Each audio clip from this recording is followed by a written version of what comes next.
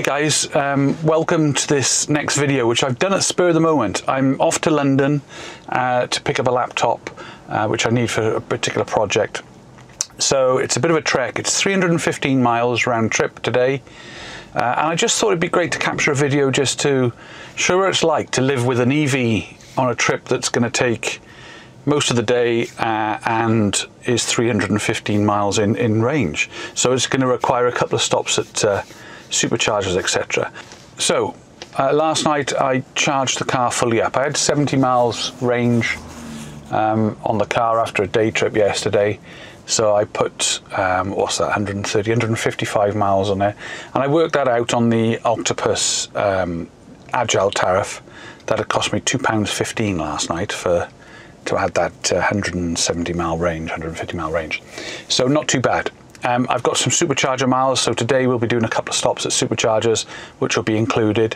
Some of the other things I wanted to quickly run through, autopilot. I'll also cut in a little bit of footage on autopilot just to show you what that's like in the real world. There's been a lot of debate recently on forums about autopilot and about the fact that, you know, some people saying who've had the car, you know, it doesn't drive itself through the streets in the town.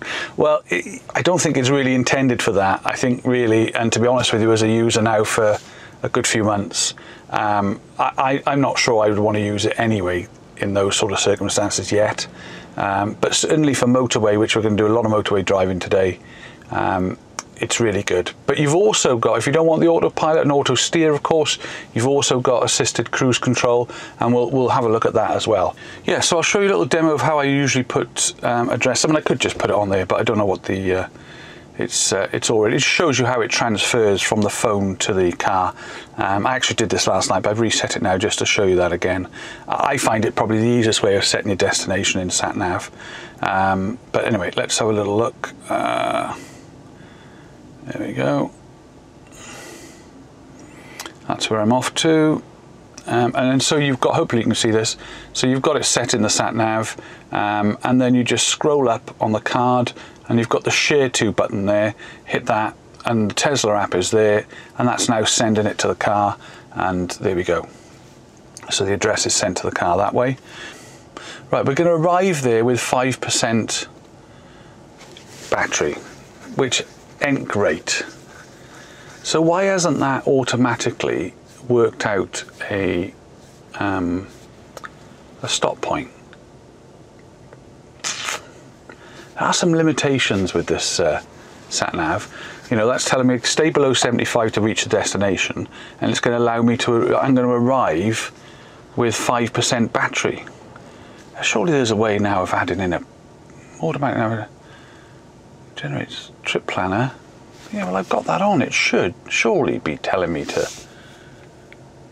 So I've actually used, this is a good point, yeah. I mean, and it does, you know, you would have thought that it would, you know, maybe ask you if you're doing a return trip, and if you are, then it would, you know, automatically put some stops in. But there is also a very good app, and I hope you can see this, and it's called ZapMap, and I've already done the trip in ZapMap as well.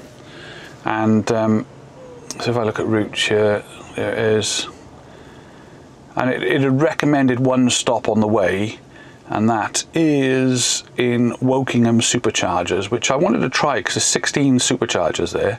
So I'm just going to put that in. Actually, that's a bit of a letdown really on the satellite navigation in the car.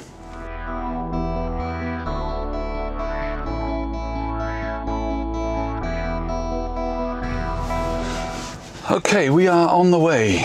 The couple of things I'd like to talk about today during this trip are certainly the supercharger system, and we'll experience that. I'll take the camera out and show you a little bit about that, how we go about supercharging.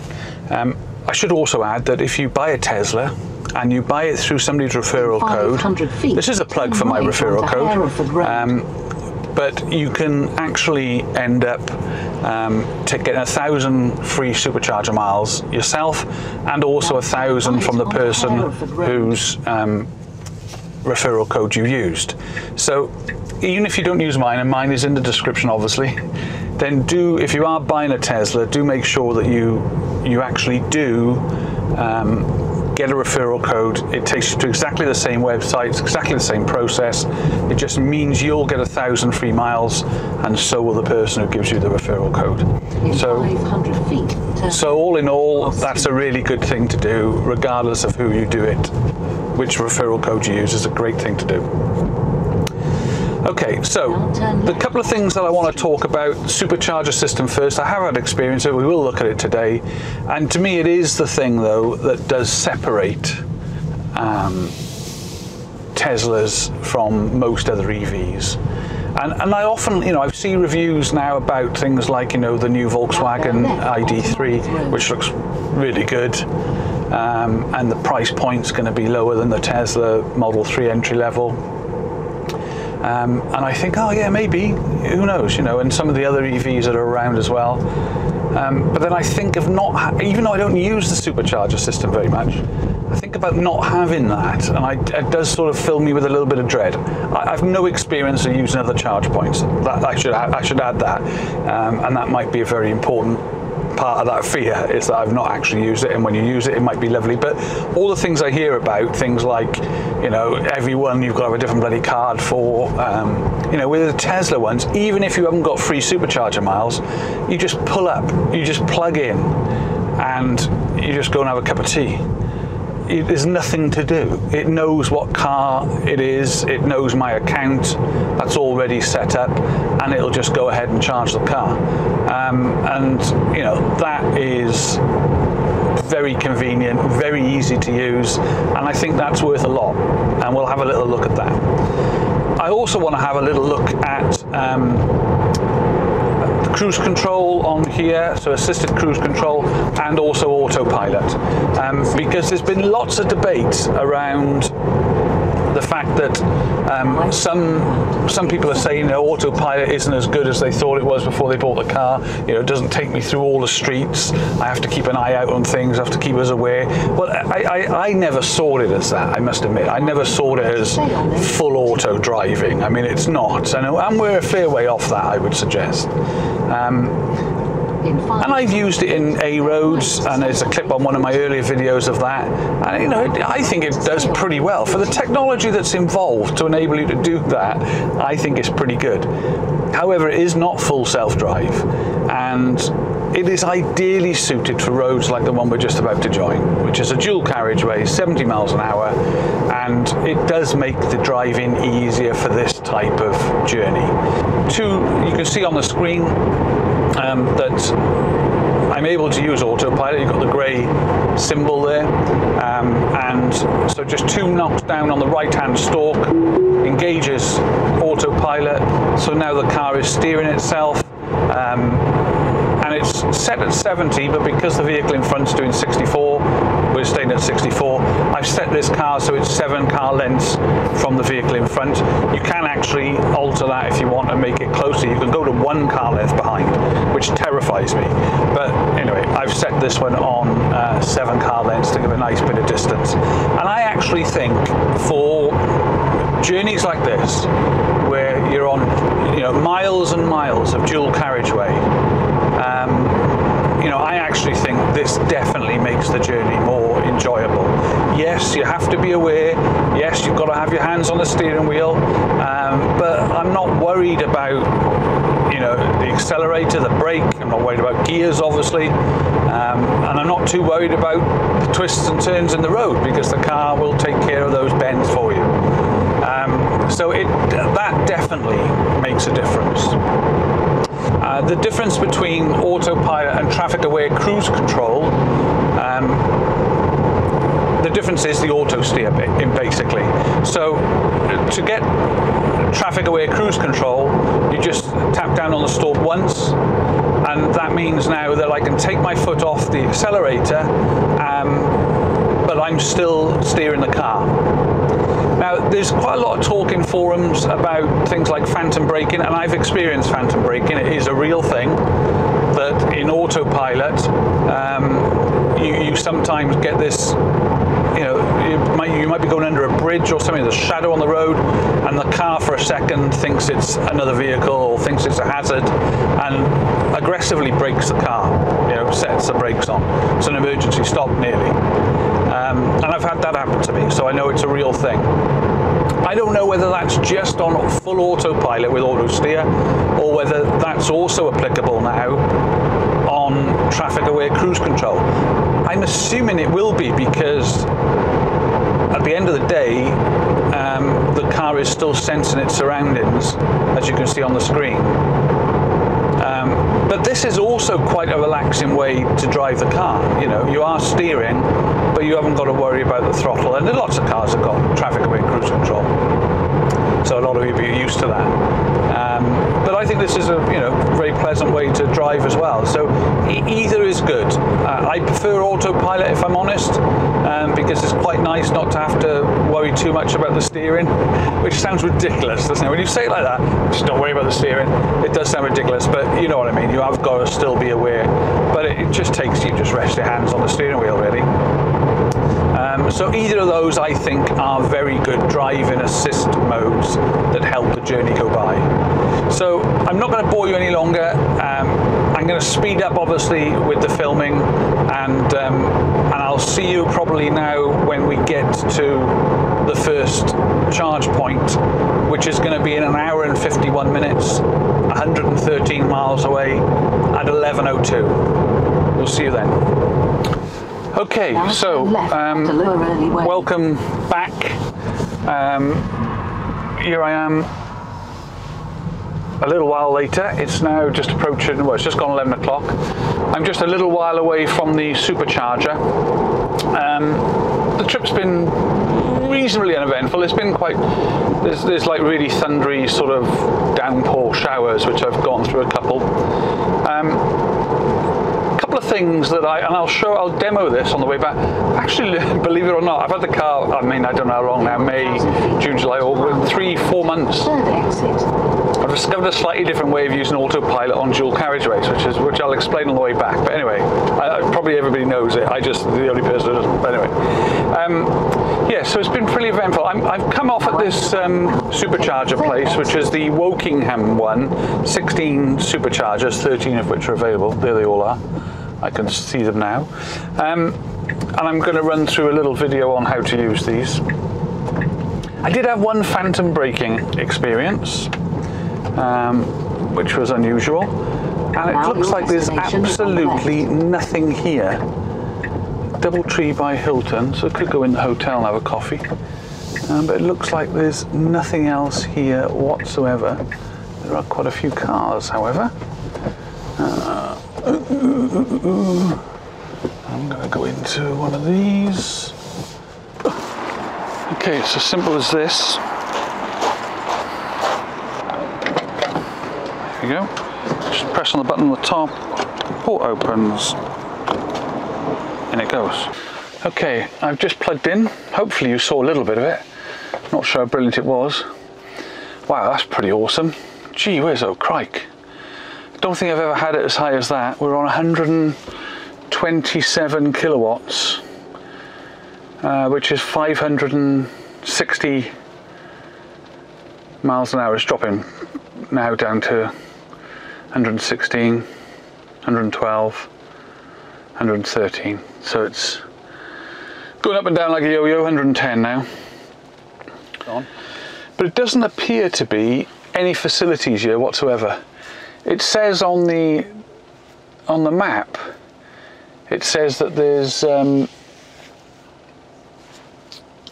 toilets, and I think they must be referring to the hotel, but I have no idea how far the hotel is to walk to. Okay, so a little update before I shoot off. I've been here for about 22 minutes. And we've put 106 miles onto the range of the car, so I'm on 174 miles now, which is more than enough to, it's about a 37-mile journey now, so even if I wanted to come back here, I'd have plenty of range for that. So, but I don't think I will come back here. I actually think, and by the way, those people who do come to this, which is the Wokingham supercharger stations, 16 of them, When you get in here, you can actually, when you park up, there's a little car park sort of adjacent. You go through there and over a little wooden footbridge to get to the hotel itself, which is the Hilton Hotel. I popped over there just to use the toilet, but you could probably get a bite to eat there, no problem at all. So very nice over there. So yeah, but I probably won't stop here on the way back. I'll probably see if I can get maybe to Memory Services, and I'll catch up with you then.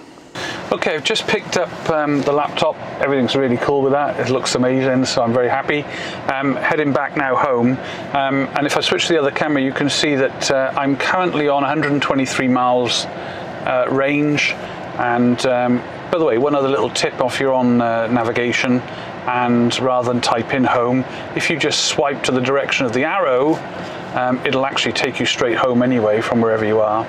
So there we are. So okay, here we go. So 151 miles is my return journey, 3 hours and 12 minutes.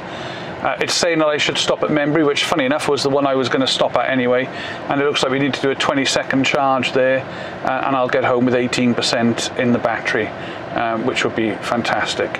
So that looks all pretty good. Okay guys, on the last leg of my little journey, just got into Memory Services, just been out and used the facilities. Got a little well, sandwichy, well it was a salad actually. I'm trying to lose weight. Bit too much detail. Anyway, sat outside because the sun's out at long last, and enjoyed that. 27 minutes, 142 miles added to the Tesla. So just leaving Memory Services. So a couple of things that this trip has highlighted to me, and one is I know Elon watches my channel all the time. Stay straight to take the M4. Let me turn that down a thing. Yeah, if Elon is watching, the sat nav, it's starting to become a little bit irritating. Now stay straight. But not irritating because I love the car, but it just doesn't feel to me like it's the sort of sat nav we should have in, you know, what is an incredible car. And a couple of simple changes in my eyes, I'm sure it's much more complicated, but a couple of simple changes would make all the difference to the sat nav. Earlier on in this video, you'll have seen that when I left home and set off, I actually put in the destination that I went to in London, and it was fine. It said, yeah, it's fine, you can go, off you go, and you're going to get there with 5% battery left, but you can't travel over 75 miles an hour. Not that I do, I should add. But to me, that just is a bit mad that it didn't even offer me the option to stop at a supercharger on that trip. And it didn't offer me the option to say, actually, it's a return trip. Because if I was able to do that, then I'm sure the sat-nav would have said, well, you need to do a stop on the way there and a stop on the way back. So even if I was able to, and this baffles me, but I can't add waypoints to the sat-nav in the Tesla. So if I could have done that, maybe I could have, you know, just put the destination as a waypoint on a trip from my house to my house or so, I don't know. But really what it should do is what the Zap, what they call it, the other app, you know, that which I've had to use really to plan where to stop on the way out. So it's just annoying really. A couple of other little things that I've noticed on this trip with the sat-nav as well. At one point on the A329, I haven't captured it on camera, which is a shame. I was on the A329, which takes me to the M4 to go home to South Wales, and it told me to come off it was a dual carriageway stroke motorway. It's a dual carriageway. It asked me to come off, down to the roundabout underneath the motorway, and back up the other side, back onto the road I was already on. And I, like a fool, followed it because I thought, oh, it must be taking me off somewhere else to do a shortcut. You know, it's obviously, you know, it's not that. It's clever. You know, we've got to follow it. And so it ended up just taking me off the motorway and then put me back on the same motorway. Crazy. crazy. And then one thing I did capture on camera, although it's still on my iPhone, was I was coming up a slip road off a motorway, coming up to the roundabout, and the diagram, I'm in the UK by the way, and in the UK we approach a roundabout and we go left around the roundabout. I was taking the first exit off left, but yet the diagram showed me going right around the roundabout and taking the third exit off. I managed to get a still of that, so I'll put it up on screen now. Crazy. And those couple of little things just make me think, oh, you know, they need to allocate somebody in Tesla HQ to work on the sat-nav, because it's such a shame. I want to use the sat-nav in here all the time because, you know, it's awesome. It looks incredible. It's the heart of the car, and you know, to not be able to use it on a trip like today, I shouldn't have to use any other app. I shouldn't have to go to that Zap, whatever it's called, and use that to find out which chargers to use. I should just be able to use this. And it shouldn't be doing things like showing you a diagram to go the wrong way around a roundabout. It shouldn't be taking you off a dual carriageway down to a roundabout and back up the other side, back onto the same dual carriageway. I feel like I'm moaning. You know, I'm not a moany type of person, but it just a few little frustrations really that to me seem to be things they should be getting right, really. And now and again, and I did put a post on a forum about this a little while ago, you very often approach a roundabout and it'll say take the second exit, but actually the diagram is showing you the first exit, and it is in fact the first exit you should be taking, but the voice says take the second exit. And to me these are little things that just that, you know, just should be fixed. But there we are. I'm stepping off my soapbox, because that wasn't the purpose of this video. The purpose of the video was to say, you know, what it's like living with an EV on a day when you've got to drive to London and back 315 miles in a day. And I've got to say it's a doddle. You know, it really is. It's a pleasure. I really enjoy it. It makes you stop now and again to take a break, which, let's face it, you should anyway. And it really is not. It's a non-issue. It's a non-issue to have an EV on a trip, or certainly to have a Tesla on a trip like today. Okay, I had to stop the video in then because we were down into a 50. I actually quite like the way that the Tesla deals with this bit. You're in a 50, you can set the autopilot down to 50, and you'll pretty much just stay in this lane, although that vehicle's hanging over a little bit, so I'll just go past him a little bit manually. And it'll just keep pace now with the car in front, or it'll do 50, whichever is the fastest. But it takes care of the steering, so, and it also means that you know you're not going to crash into the car in front. You're going to stick doing 50 the whole time, which is quite nice. So it makes this type of driving very pleasant indeed. So the ways that I could overtake him, one would be to brake the auto steer, which would disengage it, but I'm not going to do that. That's a very stupid way to do it. I have done it that way when I first had the car because I didn't know any different. The way that I've always done it actually is to, and I'm going to do that right now, is to use the right stalk on a UK car, push that up to disengage autopilot, and then indicate and go into the next lane. And then if I wanted to, I could put autopilot back on by hitting the right stalk 2 times. And that's the way that I've always sort of done it, really. So this third way, so rather than braking the auto steer, or rather than moving the stalk up once to disengage autopilot and disengage traffic aware cruise control, then maneuver and then switch it all back on afterwards, the other way is to actually indicate, which seems to remove auto steer and then allows you to move out but still have traffic aware cruise control so the car will accelerate to whatever you've set it at, and then you can carry on steering then if you want, or you could re-engage autopilot, or carry on steering until you're ready to pull back in once you've indicated, and then re-engage autopilot. And that seems like a bit of a smoother way. The only thing is, and maybe somebody can give me a clue in the comments, it doesn't seem to be every single time. So hopefully I might be able to demonstrate that to you now in a second. Okay, so we're on 75. We're approaching this lorry, and what I'm going to do, rather than brake, I'm going to indicate, which didn't work again. I don't know why. So I thought I had discovered something unique. Now, I may have stumbled on it, and I'm not doing it right for some reason, but I could have sworn that there were the occasions today driving up where if I indicated to overtake, I wouldn't have to brake the auto steer to be able to do that maneuver. It was allowing me to do it. Maybe it has to sense that you're on the steering wheel. Maybe that's it.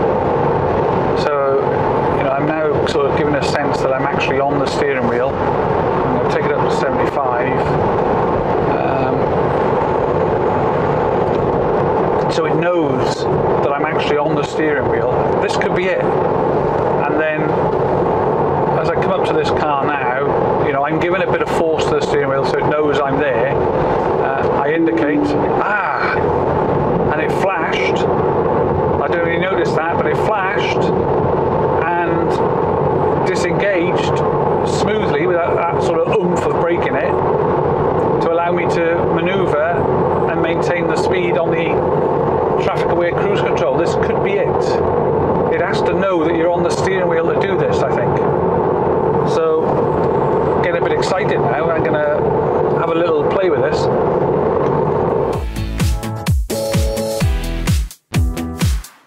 When I first bought the car, I would be on autopilot as I am now, and then if I was going to have to overtake a vehicle, and there's a little red car up here I'm sure doing less than 70, I would either brake the auto steer by just nudging it over and disengaging it. A much better way than that I found a little bit later was to disengage autopilot and cruise control, and the way to do that is to push up on the stalk, and that way you would disengage autopilot and cruise control, and then you'd be able to just maneuver the car however you felt fit. And there is still justifiable reason to do that from time to time. When you want to quickly just take over everything, that's a good time to do that. Started to brake a little bit there, didn't like something. Coppers pulled him over. Still braking a little bit because this car's now doing that. So what I have discovered though is that if you've got your hand on the wheel, you can indicate. It allows you to come off auto steer but keeps you on cruise control, and then allows you to overtake these vehicles. So you're now steering, but the car is maintaining the speed for you and maintaining the traffic awareness. But if you try and do that maneuver when you're not holding the steering wheel, and so when the car doesn't know that you're in control, then it won't allow you to do it. And the difference in the screen is that it flashes. So we're back on autopilot. If I try and do this maneuver with not holding the steering wheel, nothing will happen, and I'll have to disengage autopilot. But provided I'm in control, I've got hold of the steering wheel, and the car knows that, by you fighting it a little bit, then you'll see that the steering wheel icon, the blue steering wheel icon, will flash, indicating that you've just come off auto steer. And we're going to try and demo this if I can get a clear run at it with the car in front, and I should be able to do it because these guys will overtake me now. I'm going to start to slow down against this white car now.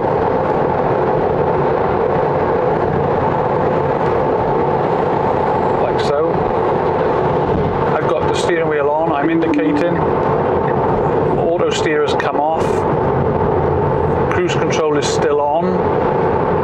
And so I'll start to accelerate up to 70. I could re-engage autopilot if I wanted to now, because I've got a few cars to overtake.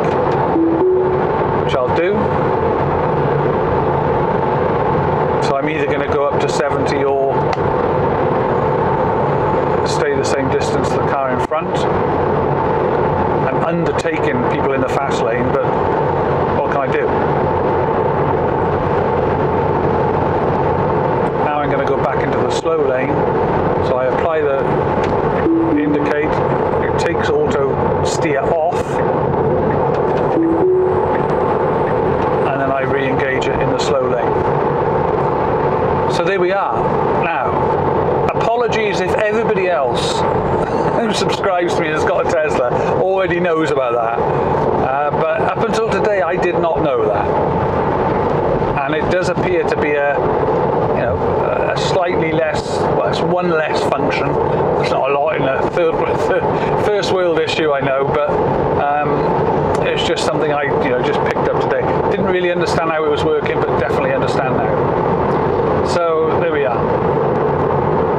So hopefully you've enjoyed this little video and you've enjoyed this little trip with me from South Wales to London and back in a day.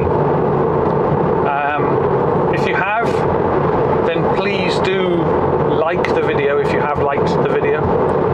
Please do subscribe. Hit the little blue icon, bell icon, so that you'll get notified of any future videos. And thank you once again for watching, and hope to catch up with you very soon.